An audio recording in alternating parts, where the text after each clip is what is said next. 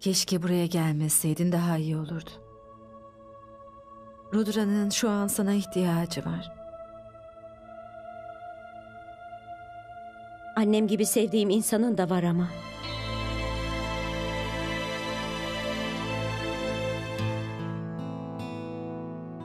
Anne.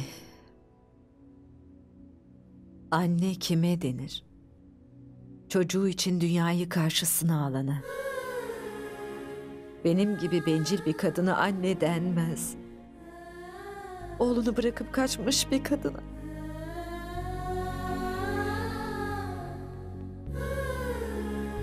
O an şartlar nasıl olursa olsun, onu yanımda götürmek için ne kadar kıvrandıysam da gerçek asla değişmeyecek ki. Çocuğum bunca yıl anne sevgisine hasreti yaşadı. Bunca yıl anneyi seni bırakıp kaçtı diyenleri dinlemeye mecbur kaldı.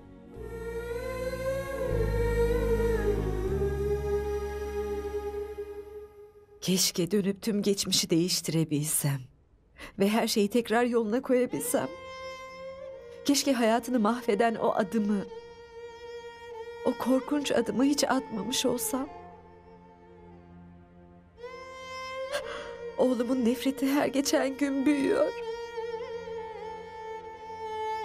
Lütfen kendinizi suçlamayın anne. O sizden nefret etmiyor.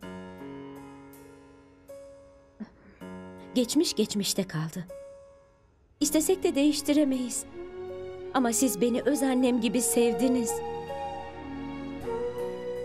Hem sırf onun yılları sizi özleyerek geçmiş değil ki. Siz de ona hasret yaşadınız. Gözlerinizde keder var. Neden kendini zora sokuyorsun? Bana onu savunursan sana darılmam. Gerçekten anlarım. Ona iyilik yapıyorum.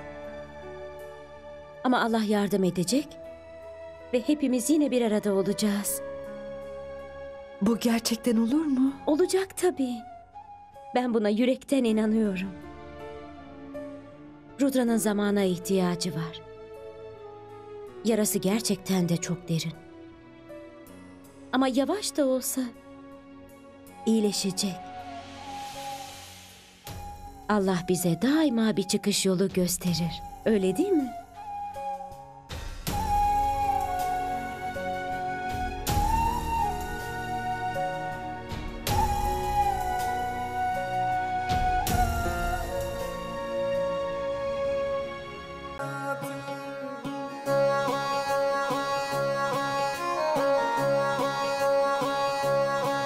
दिल की धड़कन सुनी सुनी सांसें भी